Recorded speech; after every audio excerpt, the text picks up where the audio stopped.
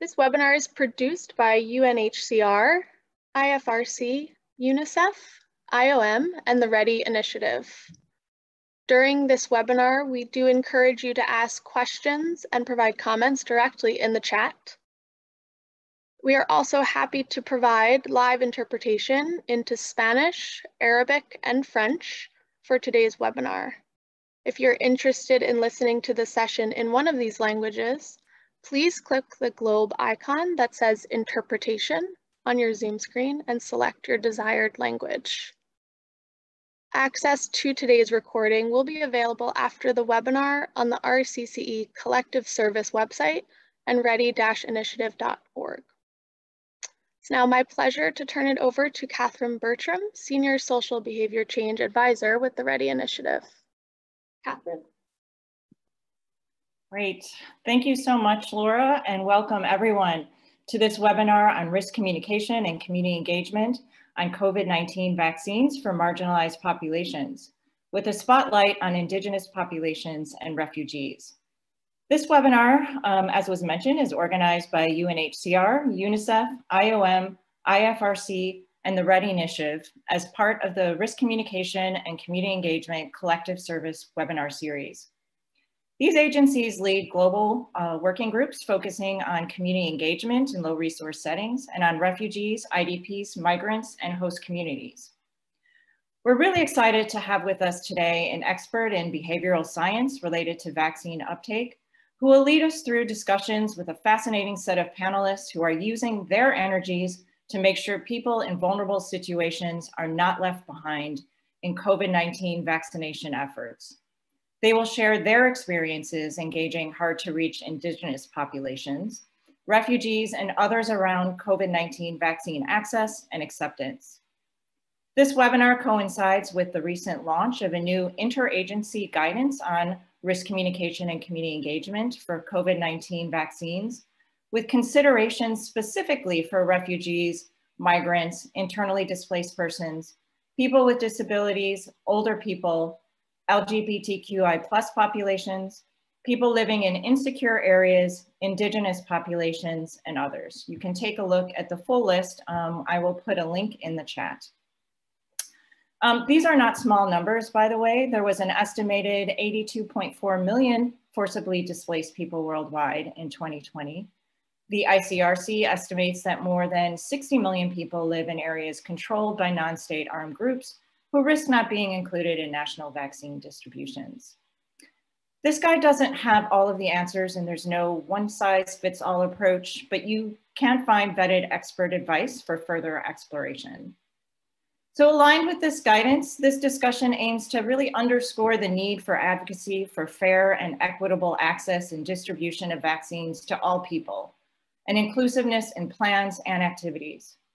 It is timely as we're all working hard to understand and address the barriers to vaccine uptake in an environment where access and delivery systems are severely lacking in some places.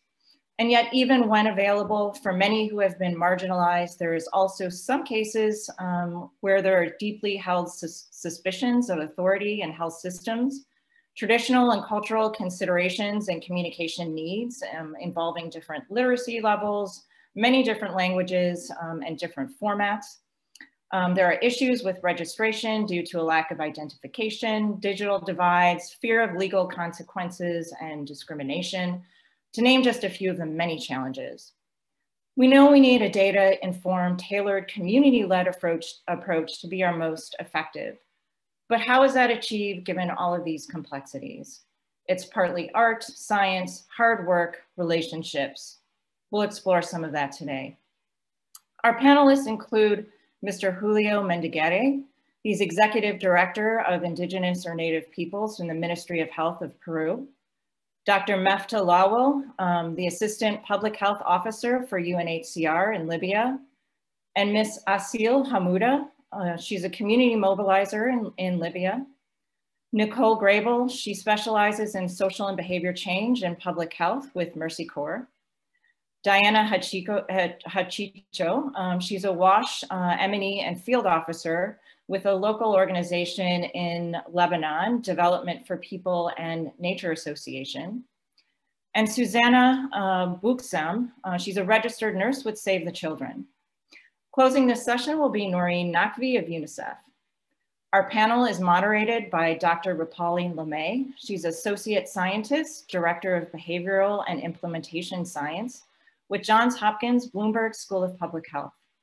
And with that, I'd like to turn it over to Dr. Rupali LeMay to get us started with the panel discussion. Thank you. Thank you so much, Catherine. It's wonderful to be here, and it's great to have so many participants joining. Please do feel free to use the chat to ask questions, because I know the panelists would like to engage with you all. As Catherine mentioned, my name is Rupali LeMay. I'm trained as a behavioral and social scientist, and I serve as a faculty member in the departments of International Health Epidemiology and Health, Behavior, and Society at the Johns Hopkins Bloomberg School of Public Health. I've been studying risk communication and health communication for almost 20 years, starting my career in traditional advertising and then moving into the health space. So I want to start with just a few opening remarks, because I know we're very interested to hear from the panelists, and especially the context from different situations and context around the globe. So with regards to vaccine acceptance and risk communication, prior to COVID, there were essentially 4 key reasons why individuals would be hesitant or would think about maybe not getting a vaccine. The first really focused on vaccine ingredients. Many individuals look at vaccine ingredients, have concerns about them, and essentially decide because of those ingredients, they do not want to receive a vaccine. The second is related to the vaccine schedule. Pre-COVID, hesitancy was essentially related to childhood vaccination. Many parents were worried about the number of vaccines and the number of doses that their children receive over the course of their lifetime. The third key issue that we saw, again, pre-COVID, was really focused on this misperception that there is a link between vaccines and severe adverse events such as autism. Although the study that came out that indicated that there was a link between these two things has been retracted, and there have been numbers of studies, scores of studies, I would say, that have refuted this fact, this myth still persists. We still hear this from individuals across the globe, not only in higher income settings, but in lower and middle income settings as well. The fourth reason why individuals were hesitant pre-COVID was risk perception. And what I mean by that is that individuals did not feel that they were susceptible to the disease that the vaccine was designed to prevent. And even if they were susceptible, did not think the disease was severe enough to warrant them taking an action, i.e. getting the vaccine. So the question is, how has this changed? So that was pre-COVID, essentially 4 key reasons why individuals were hesitant towards vaccines. Now, in the context of COVID, we still continue to hear these issues, but we hear some additional issues that have arose. The first I would focus on is vaccine confidence. There are many, many questions from individuals related to the development process of the vaccine itself, the clinical trials, the recruitment of participants, and as well as whether or not the vaccine is actually effective specifically for them. The second key issue that we're starting to grapple with more and more is mistrust. This is mistrust in science itself. This is coupled with an increase of an anti-science sentiment and view across the world. But in addition, this is mistrust towards the healthcare system, which includes not only doctors, but includes frontline workers, nurses, community workers, and other individuals that individuals may engage with to seek healthcare. The issue with this is not only due to distrust because of past experiences, perhaps specific marginalized groups specifically have been discriminated against, but also current discrimination practices that has led to a large distrust towards government in general, including healthcare systems. The third key issue with regards to the COVID-19 context is misinformation and disinformation. I'm sure many of you all are aware of the amounts of misinformation that are being spread primarily through social media platforms. As individuals are grappling through a very uncertain context, meaning we're learning about the COVID-19 virus every day, we're learning more and more about transmission as well as treatment options, individuals are looking for information because they want to reduce that uncertainty in their lives. As a result, many individuals are turning to social media which is not usually evidence-based information. And this is a key challenge for those of us that are working in risk communication. The last two things I want to end with before we start our panel is two key approaches, I think, that should be considered when we think about risk communication, regardless of where we are, regardless of who we're speaking with, and regardless of what we are speaking about. The one thing I have learned over this pandemic, I have spoken to likely more than 5,000 individuals that are vaccine hesitant. And the most important thing that we can do from a public health perspective and a healthcare systems perspective is to make sure that we're expressing empathy. Individuals have questions because they're trying to make sense of this virus and how they can best protect themselves, as well as their family members and their communities. As a result, it's important that we focus on empathy through every single interpersonal communication encounter that we engage in. The second is related to equity.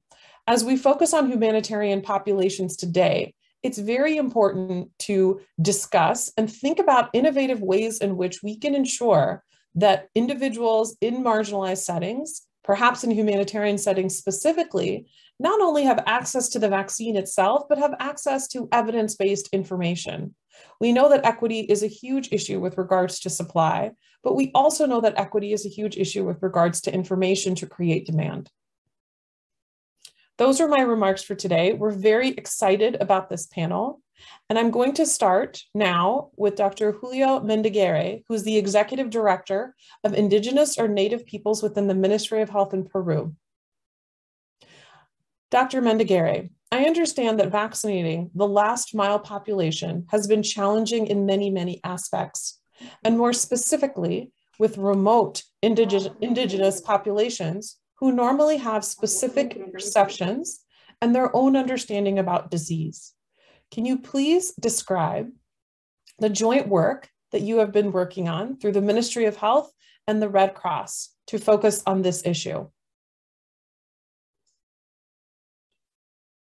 Muchas gracias, muy buenos días. Solo para precisar, yo soy el director de pueblos indígenas u originarios del Ministerio de Salud del Perú. Represento al Estado y quiero expresar el saludo a la Cruz Roja Internacional y todos los participantes, el saludo del ministro de Salud, el doctor Hernando Ceballos Flores. En el Perú tenemos 55 pueblos indígenas, 51 son amazónicos, 4 andinos, y el trabajo de planificación en el país significa vacunar a unas 309,000 personas indígenas que viven en lugares muy lejanos, en poblaciones dispersas, en lugares y en distritos de frontera con Brasil, Colombia, Ecuador, Bolivia y Chile. Y tal como venía explicando la doctora Limaye, efectivamente la confianza de la población ha sido erosionada por información distorsionada, incompleta y también evidentemente con mensajes de la teoría de conspiración que hemos escuchado en todas partes. Y esto ha afectado severamente porque hasta este momento, si bien el Perú ha avanzado con la vacunación y ya tiene casi 60,000 ciudadanos indígenas vacunados con las 2 dosis, todavía tenemos una brecha importante por cubrirla. Ya no tenemos problemas de acceso a la vacuna, porque esa ya la tenemos, las dosis de vacunas suficientes. Tenemos ahora problemas de persuasión, de convencimiento. Y allí quiero destacar el rol importante de la Cruz Roja, porque aquí ha sido un aliado importante para preparar a la población antes de la vacunación, que significa establecer un protocolo para que el personal de salud que no tiene formación en interculturalidad, sino en medicina occidental, en principio respete los conocimientos ancestrales, valore la cosmovisión, interactúe adecuadamente y además en su propia lengua. En ese proceso hemos elaborado un protocolo de vacunación. También se han hecho con la asistencia técnica de nuestros colegas de la Cruz Roja la elaboración de productos comunicacionales infografías, mensajes, rotafolios, banners, spots radiales. Incluso se han contratado pautas en las radios locales para que estos mensajes lleguen a la población en su propia lengua originaria. Y obviamente hemos incluido a más instituciones del Estado y también del sector privado. En adición a eso, hemos fomentado la participación de las organizaciones indígenas, de la propia comunidad. Esto es algo que ocurría en el Perú, pero que nadie se daba cuenta de que la planificación, la ejecución de las actividades se hacían de manera vertical desde el nivel central, desde el Ministerio de Salud, y los líderes indígenas estaban relegados y no tenían participación activa. Nosotros durante la pandemia los hemos incluido y hemos instaurado lo que hoy se denomina aquí Comando COVID Indígena. Es un espacio de diálogo, es un espacio de coordinación, donde participan las principales organizaciones indígenas, representan a sus comunidades, participan los líderes y junto con ellos recorremos las comunidades nativas, llevando la vacunación, llevando el mensaje de esperanza, llevando todo el material comunicacional, y de esta manera vamos persuadiendo a la población para que acepten la vacunación. Obviamente esto es un trabajo mucho más laborioso porque hay que cruzar los ríos, caminar muchas horas por las carreteras. En algunos lugares hay que llegar por vía aérea para llegar a las comunidades. Y esto requiere más recursos, requiere más personal, requiere más información y requiere mucho más articulación. En este esfuerzo el Estado lidera, por supuesto, el proceso de vacunación viendo como un derecho, no como un servicio del Estado. Y allí ha sido clave, importante, la participación de la Cruz Roja Internacional.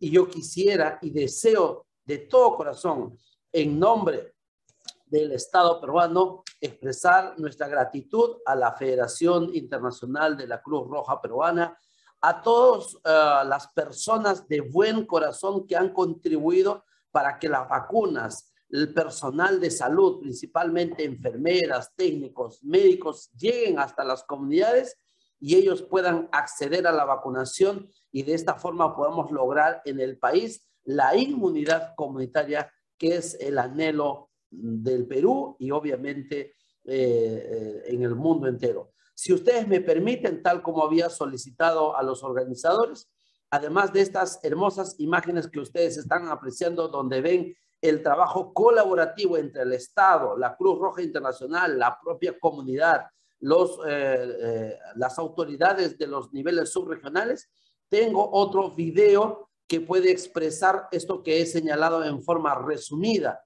del esfuerzo que hace el Estado por llevar la vacunación a los pueblos indígenas. Muchas gracias y quedo atento para cualquier pregunta o comentario de los participantes. And thank you again, Dr. Mendigere. That was a very interesting, I think, and thought-provoking discussion about how really to collaborate. I know there are several questions in the chat for you, so hopefully you'll be able to get to those. I'm going to move over and move on to Dr. Lawal of UNHCR. Thank you for joining us today. We understand that initially in Libya, you thought that it was important to rely on the humanitarian buffer for refugees as well as asylum seekers and internally displaced individuals. Can you briefly set the scene for us in Libya and tell us about the efforts of how you advocated for refugee IDP inclusion in the government's plan for vaccination? Over to you, Dr. Lawal.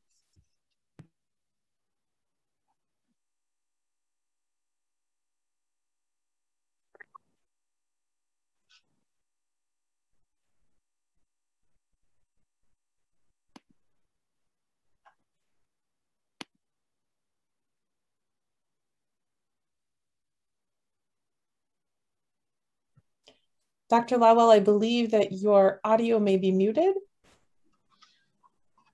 Hi there. Hello. Hi. Thank you for organizing this webinar. Unfortunately, it was a moment of disconnection. That's why I couldn't speak promptly. So going to the experience of UNHCR Libya and vaccination, I will not take much time. First obstacle was in the beginning of 2021 when most of the world started to procure vaccinations and started campaigning. The first obstacle we faced that we were requested to provide vaccines through the humanitarian buffer. So UNHCR, IOM, UNICEF, WHO, we started the advocacy to include refugees and asylum seekers in addition to migrants within the national vaccination program. It actually took months to include refugees and migrants into the national deployment plan successfully in June. And late July, the vaccination campaign started for non-Libyans, regardless their residential status and their ethnical background. To a certain level, it goes fine. The challenge that we have is with the obtaining the statistics. The government so far hasn't shared detailed statistic per nationality. So our source of data now is community mobilizers like Asil, who will join later, and the other community mobilizers, and also health outreach teams that we managed to collect a few information to enhance the process. That the challenges were faced at the beginning is the vaccine hesitancy, as many parts of the world, and also the questioning of they might go to the vaccination center and will be rejected if they're not Libyans or they don't hold a valid passport. And luckily, we managed to negotiate with the Libyan health authorities to accept any sort of ID. So UNHCR attestation, although it's still not recognized by the Libyan authorities, but during the vaccine was accepted as a valid ID to register asylum seekers and refugees who don't hold a valid passport. The acceptance rate is still the challenges now. Mainly, if you're gonna give them in order number one will be the reaching point. It's sometimes a security concern or transportation.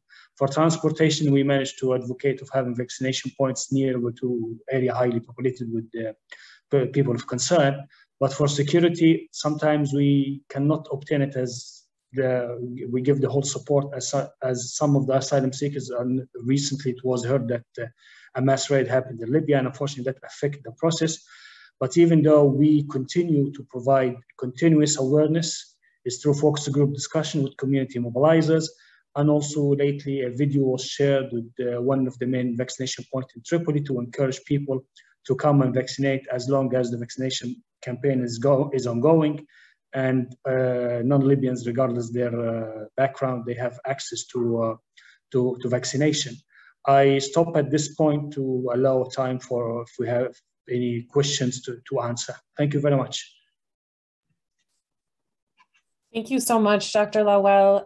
Appreciate you giving your perspective on what is happening specifically in Libya. I will ask individuals to, if there are any questions, to please place them in the chat. And if not, I think, Dr. Lawal, we will continue to move on to keep us moving. But if there are questions, we hopefully will also have a little bit of time at the end to come back if there are specific questions for the case in Libya. Thank you so much. So I'd like to— Thank you very much. Yes, thank you. Thank you. I'd like to turn over to our next panelist. So Ms. Hamouda, can you share with us your experiences still within the context of Libya, but as a community mobilizer there? How have you specifically been able to work with refugees to access, so that they are able to access the COVID-19 vaccines? And can you talk a little bit about the challenges that you have faced and how you were able to overcome those challenges with regards to vaccine access? So over to you, Ms. Hamouda.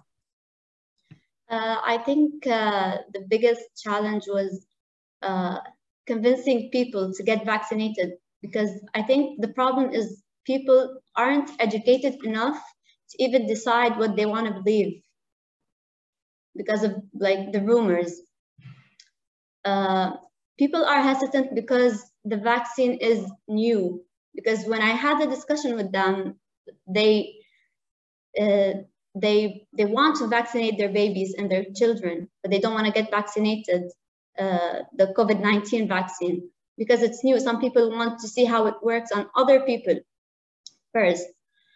Some people are hesitant, but when you convince them, when you try to have a discussion with them and explain how the vaccine works and tell them that getting vaccinated is better than getting the virus, some of them get convinced and some others are just scared. So having discussions with them helps sometimes, and yeah, they can reach the vaccines easily now, especially after the vaccines are available now.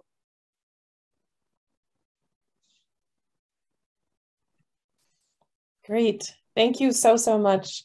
Thank you. Yes, thank you. And again, if there are questions for Ms. Hamouda, to also please include them in the chat, and we'll continue to try to monitor the chat to answer those questions. So we'll move on to the next panelist. So now we'll move over to talk to Ms. Grable, who has been working with Mercy Corps.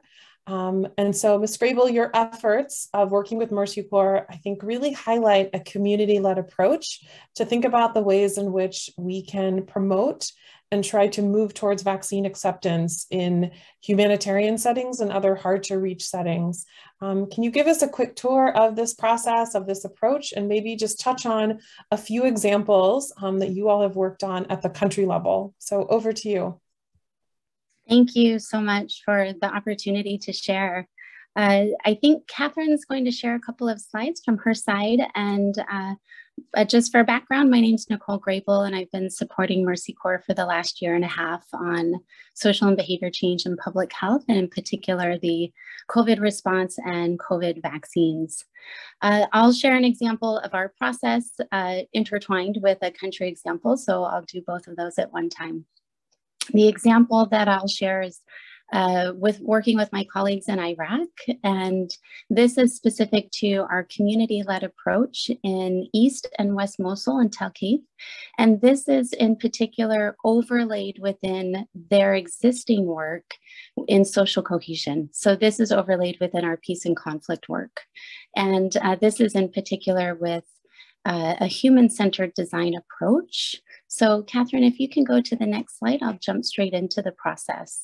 So our preparation started back earlier in the year, where we did a desk review to first identify and understand all of the existing information that was available and accessible. The teams went through a social and behavior change and infodemic training that I led with a variety of other guest lecturers from outside organizations. We did an assessment in the communities and looked at a variety of ways to understand the information that we got back. We did a psychobehavioral segmentation for the different groupings based on the qualitative data. So we were able to bucket information that would need to be shared out for different strategic approaches based on groupings for enthusiasts, access dependent, those people who were watchful or understanding what others were doing, and then people that just simply had a lot of questions that needed to be answered. We looked at skeptics, and then we looked at people who might be falling into understanding and believing some of those conspiracy theories that were floating around. So that helped our teams really focus efforts on how to respond. We, of course, did a stakeholder analysis to understand who else was working in the space, and then coordinated with the Director of Public Health within the Division of Vaccination and Immunization. The teams went through a train-the-trainer process where this was based on understanding misinformation, which of course our colleagues working in this space are quite familiar with, and COVID overall, COVID vaccines, how community leaders can respond, and then the interpersonal communication. In addition to that, they were trained on how to do the human-centered design approach within communities. So that was how the teams were prepped before we even went into the field to do implementation. Next slide, please. So the next process was that my colleagues trained 28 community committee members that were already part of their existing program. So they already had a strong relationship with these individuals, and those people had strong relationships within the communities. They did a 4-day training on advocacy, social cohesion, COVID-19, and vaccines. And they led those individuals through a human-centered design approach, which is deeply rooted in that empathy piece, that we want to be sure that those questions, concerns, and the process was really drawn out from those people who were participating in that design process. So those community committee members who were deeply connected with the communities already were then taken through a process to design hyper-focused community engagement strategies. Who did they feel were the people that they could reach? Who did they feel were the most vulnerable? What were the behaviors, whether it be mask wearing, vaccine acceptance, if it's hand washing, if it's physical distancing, what were those specific things that they felt like, based on all of the training that they went through, what did they feel they needed to impact the most? What could they do realistically in real time? And so these people were also taken through that similar training for COVID-19 and vaccine. So that was to elevate those high-risk groups. What were those key prevention behaviors? What was the information about vaccines that they could share? And we used both WHO technical content and information from the Directorate of Health, and those individuals took that technical content and then created that into their own context-specific information that they felt like they could articulate with people in their communities that would be relevant. From there, those people then went out and did implementation in communities. So they held community sessions around vaccine equity, where they talk with community members about what are the issues. Is it around access centers? Is it around different vaccines being available in different places? How could we make it more equitable? And since this has happened, they've since been able to open up more distribution, vaccine distribution centers, as well as make more vaccines available throughout more places. They hold community sessions where they have dialogue discussions. There are a handful of individuals that go on a rotation through East and West Mosul and Talkeith and hold 15-person sessions where they address misinformation and around vaccines. We do social media monitoring. So we analyze what's going on in the media, and we collect that feedback from both the advocacy sessions and the community sessions. And we analyze that to see what's being discussed both in media and in the community feedback. That information is then rolled into what community health workers go out and talk about door to door with community members. So on that note, I'll pause, but I'm happy to discuss any questions. If you have any questions in the chat, please let me know. And I can put this full presentation in the chat, as well as a link to the facilitation tools, and all of our training materials is at the end of that presentation. Thank you. Thank you so much, Ms. Grable. It was great to see the process that you all undertook, and it sounds like it was quite an extensive but very lovely participatory process to get to this point. Again, if there are questions, I think there are some questions that might be in the chat. Please do drop them in the chat if you have additional questions. Thank you again. Okay, I'd like to turn it over now to our colleagues that are in Lebanon, Ms. Hachicho and Ms. Buksam. So mistrust and misinformation, which several panelists have touched upon, are real concerns, I think, in all of our vaccine-related work, not only in Lebanon, but globally. What approaches are you using to increase vaccine uptake among refugees, as well as marginalized populations that you work with, including not only registration, but also access? So Ms. Hachicho, please, let's start over with you. Thank you, Dr. Rupali. I am Diana Hashisho, and I have been working in the humanitarian sector in Lebanon for the past year. I would like to first give an introduction about the country context. We are currently living in the harshest times in Lebanon, economically, socially, and politically.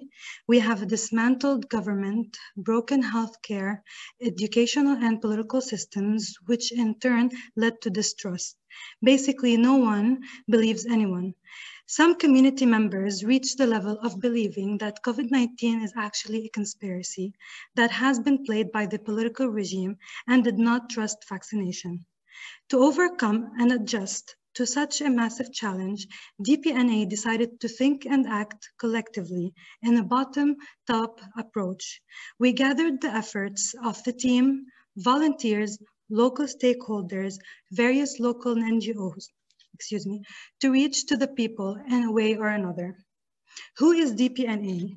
We stand for Development for People and Nature Association. We are a local NGO that started in 2003, working as a part of a whole of civil society organizations towards sustainable development and meeting the needs of vulnerable communities. To respond to the pandemic and reach the largest number of individuals possible through vaccination and awareness, DPNA ensured and conducted the following 4 initiatives. First, Catherine, could you please share the slides? Thank you. First, we built on our WASH interventions in informal settlements of Syrian refugees, where the team is already familiar with. From here, we organized face-to-face talks with Syrian refugees and focus groups to first listen and learn about their concerns. Then inform them with evidence-based knowledge and importance of the vaccine. The second, the second slide, please. Second initiative was acknowledging the importance of governmental hospitals, and especially in the socio-economic situation in the country. DPNA was the first to rehabilitate and equip the vaccination center in the Saida Governmental Hospital in the south of Lebanon that is located on the borders of one of the largest Palestinian refugee camps in Lebanon. Trained staff and volunteers were present on a daily basis to assist marginalized communities by first sharing information about the vaccination process, register the comers on the COVAX platform, and to assist in the actual vaccination, as we can see in the slideshow. By doing so, with the face-to-face conversations, we encouraged a community-level engagement where the volunteers spoke the same language of the marginalized community and gained their trust. The third initiative was to increase the reach of COVID and vaccination awareness. We installed mobile booths in public squares and neighborhoods in the city. This gave marginalized population accessibility to the needed information as volunteers shared their own experience with the vaccine and assisted the elderly to register on the platform targeting both Lebanese and migrant communities. The last approach that DPNA was part of, in partnership with local NGOs, we mobilized about 200 volunteers to take part and support in the vaccination marathons that were organized by the Ministry of Health in Lebanon and UNICEF, through which we targeted marginalized populations such as people with disabilities, elderly, Syrian refugees, and Palestinian refugees. Mainly, we walked with people through the whole vaccination process, from reaching the hospital, registering on the COVAX platform, and getting vaccinated. Now, I would like to turn to Ms. Susanna from Save the Children Lebanon to talk deeply about the vaccination marathons that were implemented. Thank you very much for listening. Thank you, Diana, and thank you for all the panelists here today. Well, we took 2 different approaches that I'd like to shed light on today. The first approach was via small focus groups in different and difficult to access informal settlements. To be able to do this, we conducted an assessment with the community leaders to be able to determine the needs and the barriers that the community was facing at the time. And this is basically where we confirmed, as many of my colleagues had previously said, the lack of trust and the misinformation that was present, as well as the inaccessibility of individuals to even register for the vaccination. We implemented small focus groups and workshops where we had our staff and volunteers interact on a one-on-one basis, as well as within a group to share stories and to create a familiar ground where both parties felt safe and able to express themselves and share their their experiences or their thoughts on the vaccination or COVID itself. So we were able to support all individuals who wanted to register for the vaccination. We provided personal protective equipment and discussed evidence-based studies, leaving the beneficiaries with the ability to take an autonomous decision about whether they would like to take the vaccine or not. And through these activities, we were able to overcome the barriers of misinformation and inaccessibility to the means needed to register for the vaccination.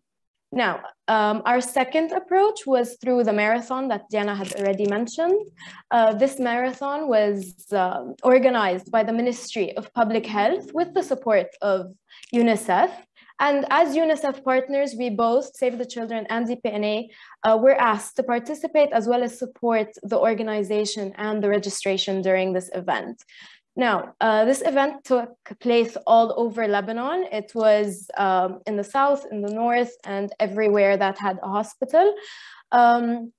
And during this event, we mobilized all of our volunteers and staff to have access to anyone that was interested in taking the vaccine. But as already mentioned, we prioritized the marginalized communities, the refugees, the immigrant workers, and people with disabilities. Now, during this marathon, we were able to support a large amount of individuals to be able to register for the vaccine, and we ensured that no one left feeling unsatisfied or unvaccinated. And as previously stated, in many different countries, during these difficult times, people are really have been pushed to neglect their health and to neglect COVID and focus on their means of survival instead of on their health. So being able to make a small impact, no matter how minor our work is truly what matters at the end of the day. Thank you. Wonderful. Thank you to you both for giving us a perspective from Lebanon. It was really wonderful to hear. I have just a few questions if the panelists can all join. We have a few minutes now, and I'm trying to monitor the chat and see if there are some specific questions that have come up that I'm hoping we can answer now. If I can, if Dr. Lawal is still able to join us, there's a specific question for you, Dr. Lawal. Hello, yes. So the specific question from a participant is, how did the issue of valid documentation to register for the vaccine, how was that resolved? Hi, thank you for sharing the question. Well, it was resolved on the level of vaccination, of course, not to make not valid documentation valid, you know, the complex situation of such a procedure. So UNHCR approach was the following. The National Center for Disease Control was in need of orientation how to include people who don't have a resident permit in the country, because at first they want to obtain the database of immigration department, but this one is missing many people, missing illegal migrants, missing refugees and asylum seekers as well.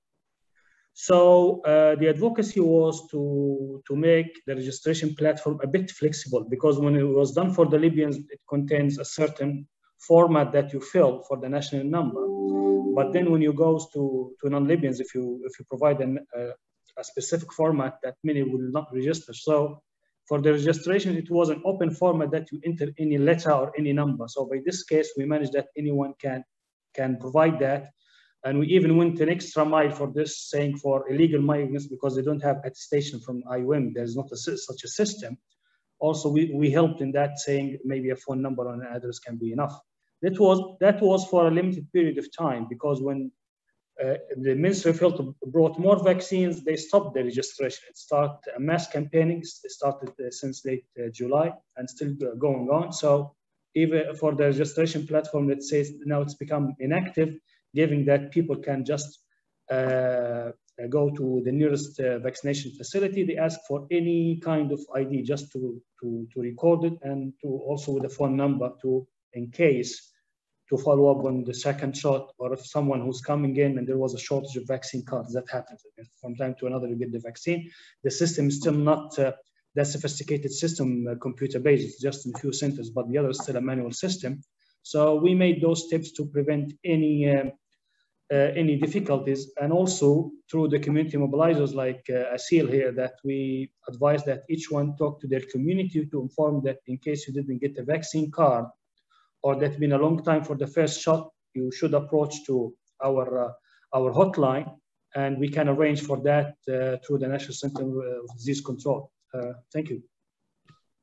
Wonderful. Thank you so much for answering that question. I believe the next question is for Mr. Mendigere, if he is still able to join us and has audio. So I think for Mr. Mendigere, I think one question that arose is, can you comment a bit on whether or not there are outbreaks that are happening in many of the remote indigenous communities? Sí, efectivamente, hemos tenido brotes el año pasado. Ha habido como 20,000 casos de COVID en pueblos indígenas. Este año, solo 2,500, es decir, se ha reducido casi 10 veces menos. Y esto es porque el Estado ha intervenido con un conjunto de acciones de prevención principalmente. Les hemos entregado mascarillas, les hemos entregado insumos de higiene, les hemos enseñado a lavarse las manos, a utilizar el alcohol en gel, hemos capacitado a los agentes comunitarios de salud, les hemos entregado información a través de las emisoras, los altoparlantes, con megáfonos.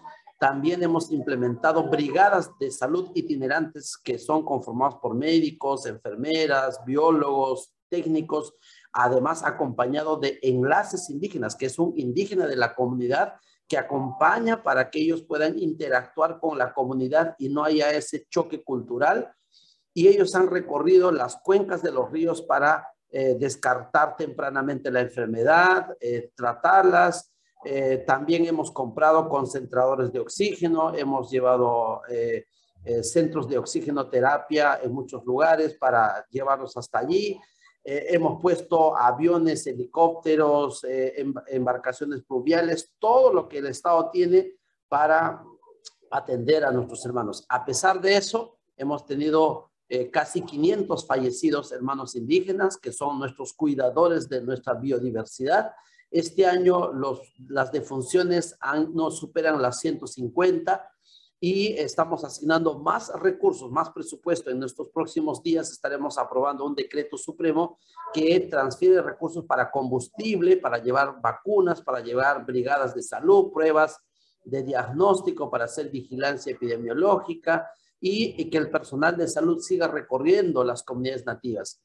Una de las cosas que quería señalar también es que la vacunación en los pueblos indígenas tiene enfoque territorial. Es decir, las brigadas ingresan, vacunan a todos los que tienen mayores de 18 años. Mientras que en las ciudades, en las grandes capitales, la vacunación ha sido por grupos de edad, porque las vacunas han ido llegando poco a poco. Entonces tuvimos que ir dosificando y entregando las vacunas primero al personal de primera línea, a los adultos mayores, y luego va bajando por edades. Ahora ya se está vacunando a todos, pero en las comunidades nativas y en las comunidades campesinas se vacuna a todos desde el comienzo. Por eso era importante tener protocolos, era importante la capacitación, el material educativo en su propia lengua, y ahora hemos diversificado y vamos a entregar más información a población indígena.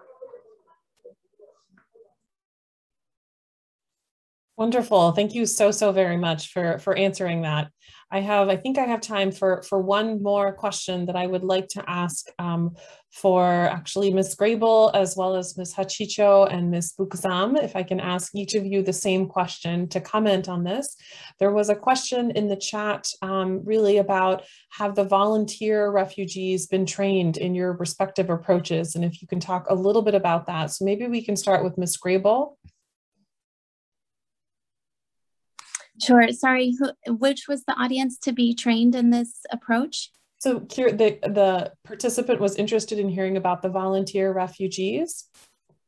So our teams who have been trained in this are in particular to our Mercy Corps staff, as well as those community committee members. So our training materials are all open access. And so if other people want to use them to train people, you're more than welcome to. And also you're welcome to email me with any questions that you have, or if you want to talk about it. And if you want me to walk you through the process, I'm happy to do that. Great. Thank you so much, Ms. Grable. Maybe I can turn it over to Ms. Hachicho and Ms. Buksam to also comment on this. Thank you, Doctor. Yes, concerning the volunteers, before mobilizing them on field, we, and depending on where the situation they're going to be working with, we trained them, of course, about the vaccine, about capacity building, communication skills, even conflict resolution, just to avoid any misunderstanding on field. So they were well trained before being mobilized on site. Thank you. Wonderful. Thank you so much. I think the final question I will ask, and I will pose it to any panelists that would like to perhaps answer this question. There was a question in the chat for any of the communities that you're working with. Can you briefly discuss or touch upon the ways in which religion may contribute to vaccine hesitancy or vaccine acceptance? So I will open it up for any of the panelists to answer.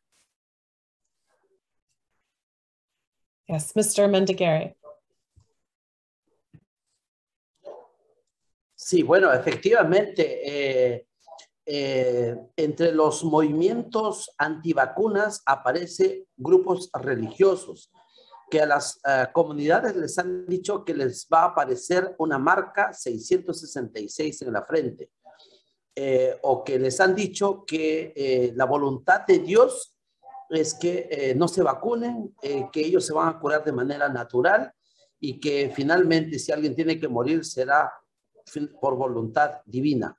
Bueno, ante eso lo que hemos hecho nosotros es acercarnos a los líderes religiosos, llevarles la información, implementar la metodología del diálogo intercultural, que es un espacio donde un profesional, un facilitador, capacita, escucha en primer lugar las preguntas, las dudas, las inquietudes, las creencias sobre la vacunación y sobre la vacuna de la población. Luego uno les explica la verdad científica, les muestra, incluso enseñándoles la misma vacuna, las jeringas, porque además de la creencia religiosa hay que se les está instalando un chip o que se va a alterar genéticamente el ADN de ellos, en fin. Entonces se les muestra la vacuna, la jeringa, y luego de mostrarle la explicación, finalmente la población acepta. Y en forma simbólica hacemos que el pastor de esa religión, hacemos que el APU de la comunidad sea el primero en vacunarse. Al dar el ejemplo, el APU, el jefe de la comunidad, la población generalmente suele aceptar. Pero este es un proceso largo, requiere tiempo, requiere mucha paciencia. Muchas veces, a pesar de que con los APUs llegamos a unos acuerdos, la población decide no aceptar la decisión del APU. En otros casos sí lo es. Entonces, nosotros consideramos, según los estudios que se han hecho, que hay 30% aproximadamente de la población indígena que ha postergado la vacunación. Y eso es porque la información científica, la información verdadera aún no les ha llegado. Entonces, esas posiciones van cambiando en la medida que vamos interactuando y en la medida que van viendo que sus pastores, sus jefes van vacunándose y no les ha pasado nada.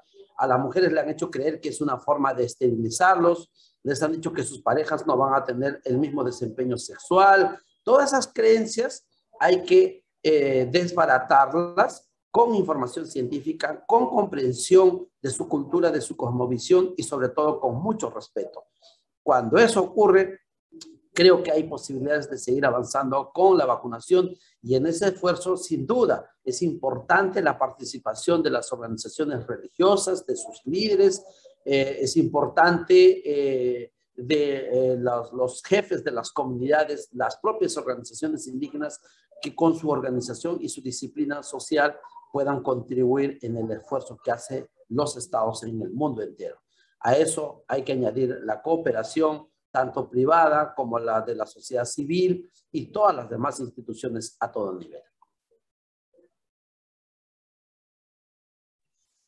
Thank you so much, Mr.